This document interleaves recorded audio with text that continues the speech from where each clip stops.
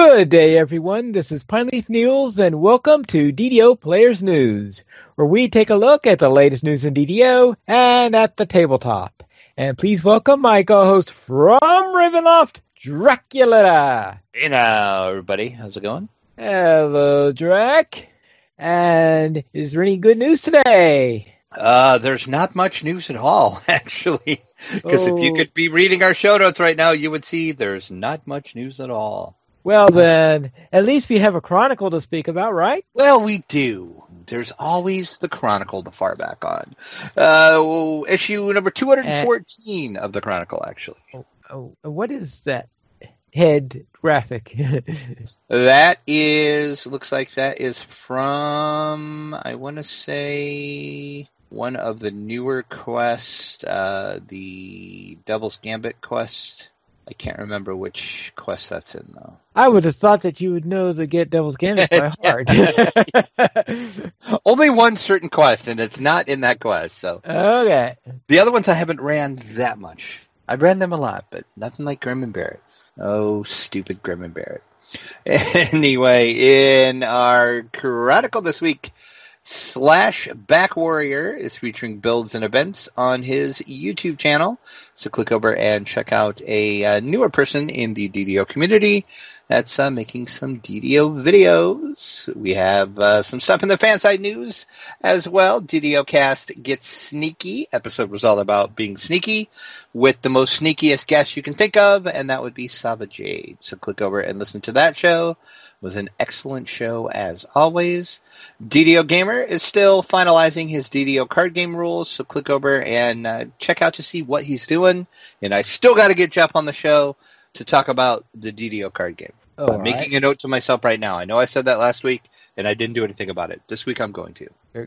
Yeah, you'll bring him in on the news that there is an inundation of news, right? Probably. That's probably what will happen. That seems to be how it goes. And also, November Muse is continuing her journey through ataraxia. So click over and read some of the newest fiction from November Muse. And City, over on his blog, is filking to the Temple of the Six. And I must say he did a great job at this. When you read it, you just got to put it to the tune of Puttin' on the Ritz. And check it out. It's pretty funny, and he did a good job. So good job, City. And that is pretty much it for our chronicle, other than, of course, we do have the chronicle comment of the week, and that is, what would be the least great part about being a coin lord? The least great part? Let's see.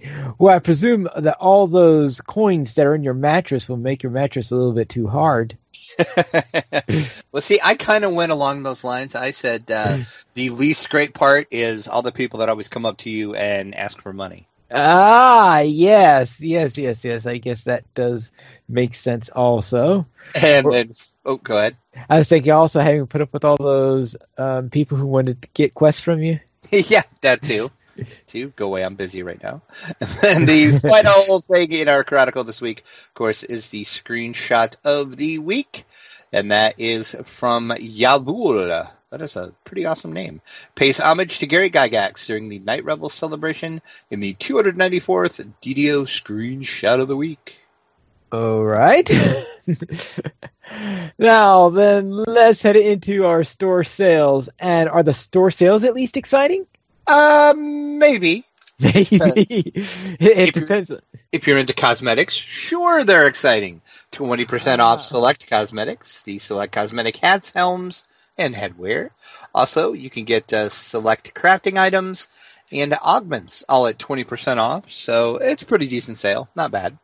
So therefore, if this were a Locho sale, Terry Adwin would be really excited. I'm sure she would. See, well, I have to get her to play DDO for the cosmetics. Hey, there you go. That's right.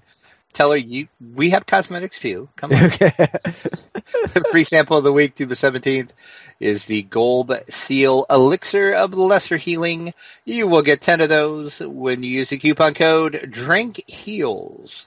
DRINKHEALS. And as always, one per account, so choose your server wisely. Well, I guess it's better than drinking heels, HEELS.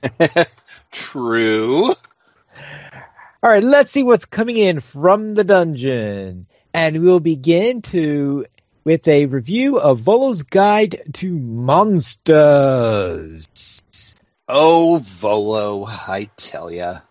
Right off the bat, as I put in this article I put up over on DDOplayers.com, if you were expecting Volo's Guide to Monsters to be the Monster Manual 2, it's not. It is, but it isn't. There is so much more to the book than just the monster section.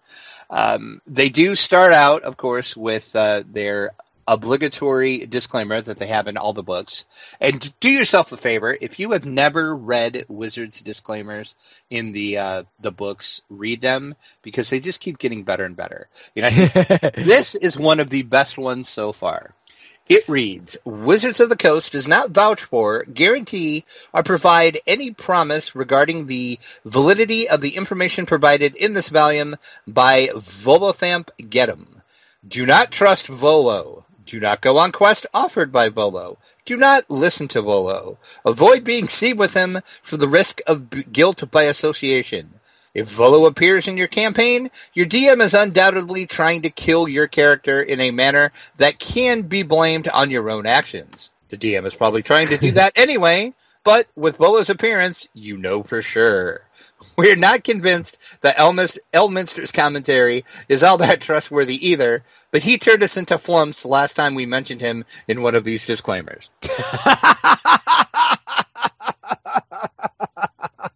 So yeah, that sets the tone of the book right off. Best disclaimer ever. Good job, Wizards. So, if you're not familiar with the Volo's Guide from the second edition, what they were a series of guidebooks that were written by Volothamp Gedum, also known as Volo. He is a scholar renowned for both getting into trouble and getting adventurers into trouble on his behalf. Of course. He wrote about many different sections of the Forgotten Realms, many of the monsters. So that's kind of where the idea of the books came. It's kind of a throwback to second edition. The book is 224 pages, starts out with a monster lore section, then goes into some character races that you can play. And then we have our bestiarity, which is our monster manual itself. First off, the monster lore in this book is amazing. They cover beholders, giants, gnolls, goblins, hags, kobolds, mind flayers, orcs. I learned some things about this that I never knew how a beholder was created. And wow, is it just bizarre. Oh, but was that information from Volo or from Elminster? It was from Volo, actually. So, there you go. Oh, but yeah. Yes, take it with the ocean of salt, yes. But yeah, there is just, the first section of the book alone makes the book worth its purchase, because you have background on monsters. You have some tips on, like, for the gnoll section, they have tips on how to create like bands of gnolls, like which different type of gnolls you will need. They have sample maps of like the layers that these creatures would be found in. So that is wonderful for a DM. And I think players will get a lot out of it as well, too. See character races, and this gives you all sorts of new races that you can play. They flesh out the Aasimar, Fireblogs, Kinku, Lizard Folks, Tabaxi, which are actually cat creatures, if you did not know. And they have some interesting quirks about them. They'd be fun to roleplay, I think. So some new character race options. Goliaths? And you can play Goliath if you would want. And then, of course, we have our wonderful bestiary section, which is going to give us over 100 pages of new and classic monsters. And some of these were absent from the original Monster Manual that came out for 5th edition. And then some of them kind of flesh out some monsters that were in there as well. But some of the newer creatures we get cranium rats. We get a devourer, which would just be nasty to face. Right. The whale snail. The frog snail. Behemoth. The Chiron. And, of course, we have the return of everybody's favorite Vegapygmy. Vegapygmy? And it sounds exactly like what you think it is. When I say Vegapygmy, what do you think? What comes to mind when I say that? Tiny plant-like humanoids? There you go. That's what they are. Okay, okay. And I see we have a return of the bar guests also. Well, yes, of course. And Can't get rid of the Barcast. you can't get rid of those annoying things. So yeah, this is as I said in the review that's up on the site. I will go on a limb and say this is the best source book for 5th edition yet. Ooh, okay. And that's saying a lot, actually, because the Sword Coast Adventures guide was really good, but this is on a whole new level. There was a few things that I didn't like about it. You can go over on the site and read exactly what my 2 little minor nitpicks about it was, but overall, wonderful book, great book. Volo's Guide to Monsters will be, it's actually in Wizard Play Network friendly local game stores now. If you do not have a WPM game store near you, you can get this at other retailers like Amazon and such online on the 15th of November. So tomorrow as we record this. Yeah, tomorrow as we record this. So it's not a long wait. Yep, not a long read at all. That's Volo's Guide to Monsters, brand new source book for 5th edition. You also had a little post about the Wizards of the Coast panel at Gamehole Con. Does that mean you were there? I wish I was there. One of these years I'm going to make it to Gamehole Con. But no, the fine folks over at the Gaming and BS podcast, which if you're not listening to the Gaming and BS podcast, what is wrong with you? Go subscribe to them. They're awesome. They are the official podcast of Gamehole Con, actually. So they were allowed to record Wizards panel that was held. And it featured Jeremy Crawford, Christopher Perkins, and Mike Merles. They cover everything from some kind of background into how they went about putting Volo's Guide to Monsters together, the differences in settings and design. They also took some QA. They did not announce any new product, though, which usually at Gamehole Con, they usually will announce a new product. They did not do that this time. And Mike Merles was pretty clear about that up front. He said, if you're expecting a product announcement, we have nothing for you. If during the Q&A section you are going to ask about future products, we will have no answer for you. So they're being a little secretive about what the next storyline is going to be. But they did say, though, Chris Perkins did say during the interview, though, if you go back in the Player's Handbook, the Dungeon Master's Guide, Curse of Strahd, and Storm King's Thunder, you should be able to figure out what the next storyline is going to be. Because there is hints in each one of those books. And did you go back to those books to see if you could figure out what those hints were? Yeah, I got nothing. Nothing jumped out at me, so I have no idea. So, yeah. So, I guess there's your homework if you want to dig through all those books and come up with some good speculation. This panel runs about an hour and 52 minutes, a little long, but it's very, very informative. It's just always great to listen to these three guys talk Dungeons & Dragons. So check it out over on the Gaming and BS podcast page. The Wizards of the Coast panel from Gamehole Con 2016. Maybe the new storyline is the only classic thing that they referenced within their books that has not yet already been turned into a storyline. See, now I'm going to have to go back and read. With that in mind. Oh, have they done their induction speech for the Hall of Fame yet? Yes. Oh, okay, so I guess they won't be announcing it there then. All right. Yes, the Dungeons & Dragons has been inducted into the Toy Hall of Fame. Only took 42 years, but right. Which then again, I think we talked about this when we said they were up for maybe could be inducted. Right. I think my exact words were, "Who even knew there was a National Toy Hall of Fame?" Yeah. But apparently, in Rochester, New York, you can find the Strawn Museum for Play. And that is the National Toy Hall of Fame. And Dungeons & Dragons was inducted just last weekend, actually. And director of D&D from Wizards, Nathan Stewart, was in there to accept the award on behalf of Wizards and Hasbro. So pretty cool, actually, that, D&D, because we all know how the beginnings of D&D were and, the satanic panic we had of the 80s.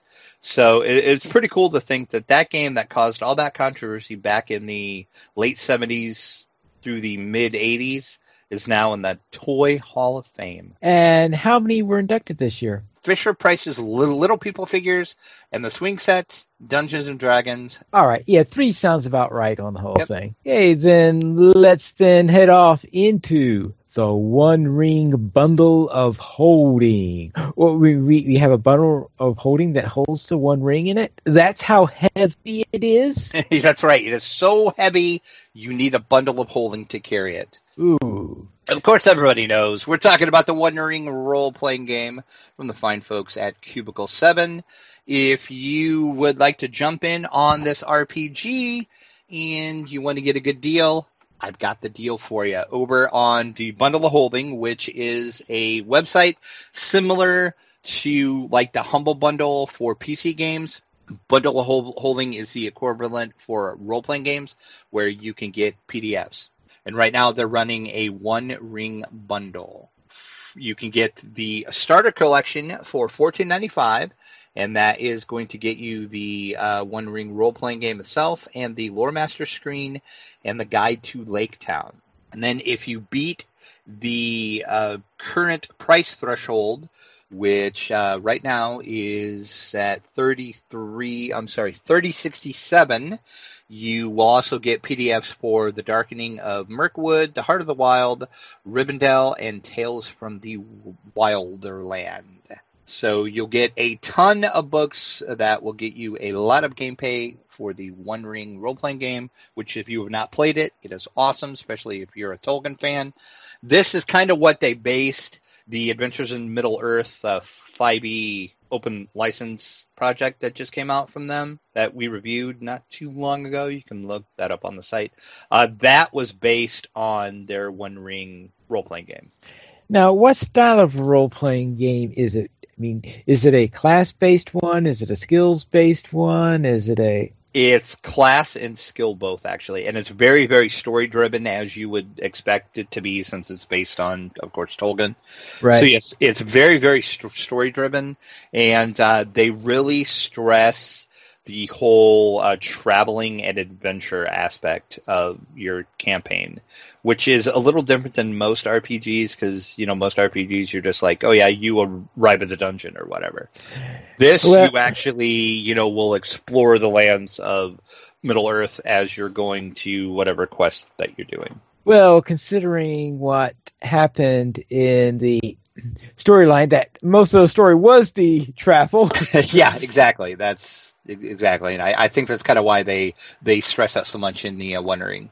But as of this recording right now, you have 9 more days to hop in on this bundle of holding the One Ring edition. Well, that's it from what's coming in for the dungeon. So let's see what we placed on our tabletop. And we'll begin with Crow's Master Collection is coming from CMON. Oh, come on. Yeah, nice. I saw what you did there. Yes, Crossmaster is just growing and growing and growing. This time they're bringing the spooky with the Cemetery Park figure collection. Going to be 16 new fully painted miniatures. And the cool thing about them, though, is each are going to be compatible with the Crossmaster Arena 2.0 Crossmaster Quest games. And also, you will get a card in there, or a character card and a digital code. So if you're playing Crossmaster Arena on the computer, you can play the figure that you buy in your pack as well. These are $12.99 a pack, and they're going to be available soon at your friendly local game store. Very well. And I have a question for you. What would happen if Alice ran into the Munchkins? You would get the brand new board game Munchkin Wonderland. Oh, okay. Yeah, people are saying, what? Another Munchkin game? Oh, yeah. Oh, yeah. Steve Jackson just, as I said before the show, I love Munchkin. I love Steve Jackson games. Don't get me wrong. But there's got to be a point where they got to quit slapping Munchkin on some stuff. You know what I mean? Seriously. And this one's a little different, too, because you remember not too long ago we talked about how there was a exclusive for Walmart for Munchkin, and there was an exclusive for Walgreens. Well, this new board game is exclusive to Amazon. What? Yeah, Steve Jackson's been doing a lot of exclusives lately, but this basically is exactly what Pine Leaf alluded to. It's Alice in Wonderland Munchkin style. You step through the looking glass and travel to Wonderland as the White Rabbit, R as Alice. It's got all the jokes, the monster bassing, and treasure seeking of Munchkin, of course, with a brand new board and a simplified rules, which makes it great to teach to your kids. So they're kind of aiming this at kids. 2 to 6 players, ages 6 and up is what they say. It's available now, $29.95, but once again, only on Amazon. With what purpose? Wow, Pine Leaf, really? Okay. You obvious. You don't remember that joke from Alice in Wonderland, I I guess guess. not. No. Okay. Then let's head off into a little memory from, I think it was last week or the week before, where I had played a bit of Elder Sign. Yes. Well, then it sounds like that they have announced a new expansion for Elder Sign, and it's a bit of a wet one. You just can't keep Cthulhu down, can you? No, and it looks like that if you do keep Cthulhu down, he'll pull you down with him. That should be well. Yes, this is a new expansion for Elder Sign called Omens of the Deep, coming from Fantasy Flight Games. This is based off of the... Sorry, I just lost my place on the page. The Call of Cthulhu scenario in Elder Sign Omens, which I've not yet played that one, but yes, thank you. But based on what the teaser says in Omens, it's a 3-parter. So that means I'm not exactly sure what they mean by a 3-parter yet, but I expect this to be a bit of a campaign rather than just a single game. And Fantasy Flight did say, too, that it's going to borrow some of the mechanics that they used in the Omens of Ice expansion, which was the last expansion. Okay. And they didn't give a release date or price for this yet either. So stay tuned, and we will let you know when it's out. But more Elder Sign coming, Omens of the Deep. Ooh. Then let's see what we did this week in gaming. And Drac, what have you been up to? I actually did not do a lot. I had like a crazy week in real life, so I didn't play much. I did manage to get my daily runs of Devil's Gambit, Grim and Barrett in, still no quiver drops. Of course not. Of course not. And really, other than what I did with you, that's all I did in game. I didn't play like DDO hardly at all this week. What? Did you at least do something with Dungeons & Dragons 5e? That I did, at least. I did get some Dungeons & Dragons in, though. Got the weekly playthrough of Storm Fumes Thunder, which, of course, as many of you know by now, I am running it for my friend and his 2 kids. They did make it out of the Dripping Caves. You remember that's where they ended up. They successfully got out of there, and now they're currently on their way to the city of Tribor, and they are being taken there via a Storm Giant's floating castle. So how cool is that? Yeah, they got out of the Dripping Caves, and they had just got the quest, so they knew what they were supposed to do next. They're supposed to go to Tribor, and they found out it was going to be a 10 days journey, so they were getting ready to hit the road, per se. And then this big, giant floating castle came above them, and this clouds came down that formed a staircase. And they figured out, well, I bet we're supposed to walk up those stairs.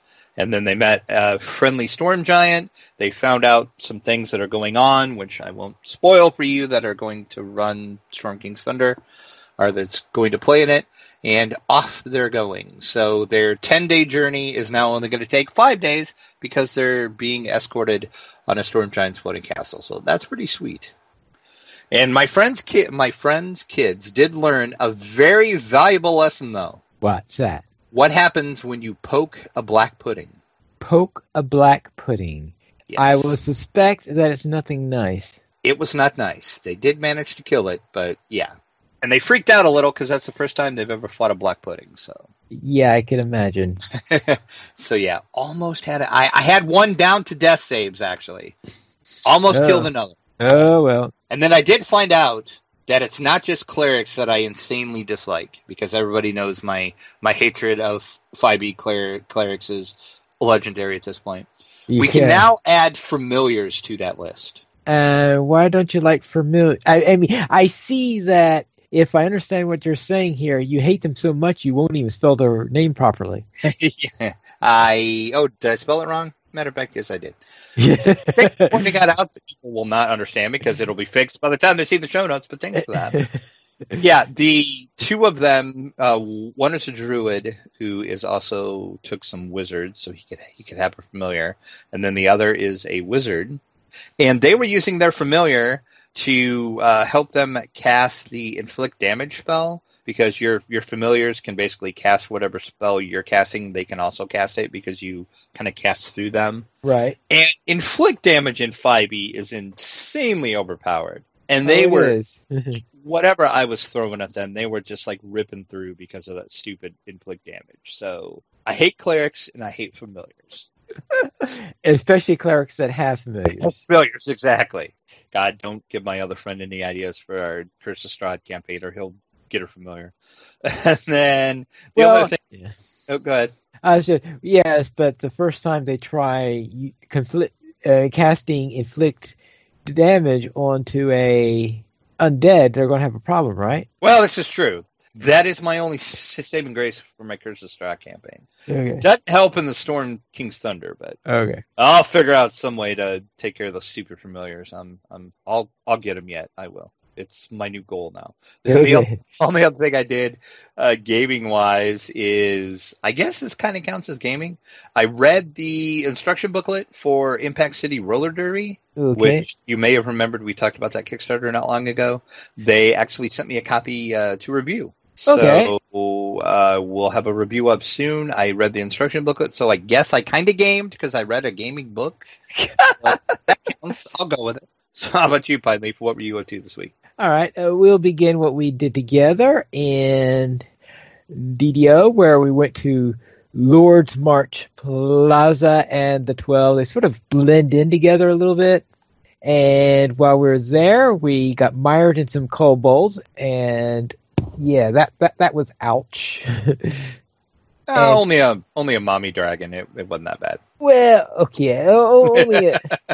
Well, actually, even those kobolds were a little bit ouchy at a couple of points. Yeah, they were. Those the spellcasters were ripping me to shreds, and I think you as well. But well, and it didn't help that you were like, I'm a rogue, so I don't do ranged. I guess I need to get like a bow just so I can like do some ranged, because right now I'm purely a melee rogue. So there was a bunch of stuff that was up high, and I'm like, yours, Pineleaf, all yours. Good luck. Right. I'm going to go stand back here and hide.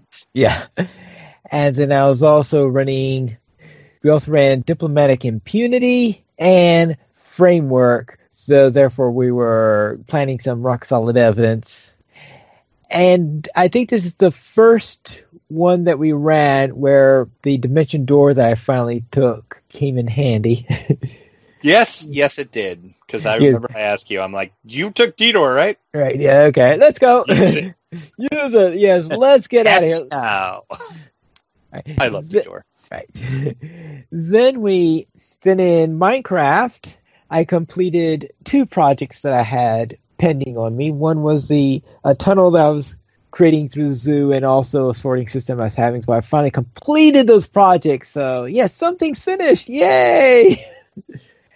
I played several games of Octodice, which I had some good scores and some not too good scores. I did once get 40. I got 141, and I think 40 is a good score to go for, but boy, it's tough to get 40 points in that game. And then I tried playing a relatively new game called Cthulhu, a deck building game. And this game, it makes me finally understand what Tom Vessel means when he refers to something as a Kickstarter special. Oh, yeah. Yeah. This game manages to do something that no other Cthulhu game I've seen manages to achieve. It not only fulfills the dictionary's first definition of the word horrible, which is the less commonly used one, but it also fulfills completely the second definition of it, which is some people are more familiar with. Wow. Yeah. Wow. That's harsh. Yeah, I'll put it this way. There is on the box a on the side panels of the box where it says, "Do you dare open this box?" And my suggestion is, don't. Oh, wow. Okay. Okay. Now, what's even worse is the "Do you dare open this box" is only visible on then when the inner covers. On the lid that's on the bottom lid that you can only see after you open it. Yeah. So it's already open when you see the saying, "Do you dare open this box?" Okay, that's awesome. Yeah, one reviewer actually said that it's the only game he's ever seen that not only tests the sanity of your characters, but it also tests the sanity of the players. Wow. Yes. So, it's not exactly what you call top 10 worthy game. Yes. Apparently not highly recommended by Pineleaf. Apparently not highly recommended by Pineleaf. Yes. We currently have 23 supporters on Patreon. If you would like to help support DDO players, simply go to the donations page where you can support the Players Alliance on Patreon. There you'll find rewards, including a mention on the podcast of your choice, or even be a guest with us for an episode of DDO Players News. By supporting us on Patreon, you'll help us with our hosting costs associated with running the podcast and websites. We don't have any reviews this week, no featured comments, and not even any emails. But if you would like to send us an email, you can send it to podcast@ddoplayers.com. You can also follow us at Twitter, the Players Alliance @PlayersAlly, DDO Players @DDO Players, Draculetta @Draculetta_72, and Pineleaf @Pineleaf Needles. The Players Alliance has 4 live shows. Every Monday at 8:30 p.m. U.S. Eastern Time, we have DDO Players News. Every Thursday at 9 p.m.-ish U.S. Eastern Time, we have XP Quest. Every Saturday at 8:30 p.m. U.S. Eastern Time, we have Locho Players News. And on the last Friday of each month at 8:30 p.m. U.S. Eastern Time, we have Locho Academy After School. You can join us for our live shows at ddoplayers.com/live. And that is it for our show this week. And this is Pineleaf News reminding you to quest responsibly.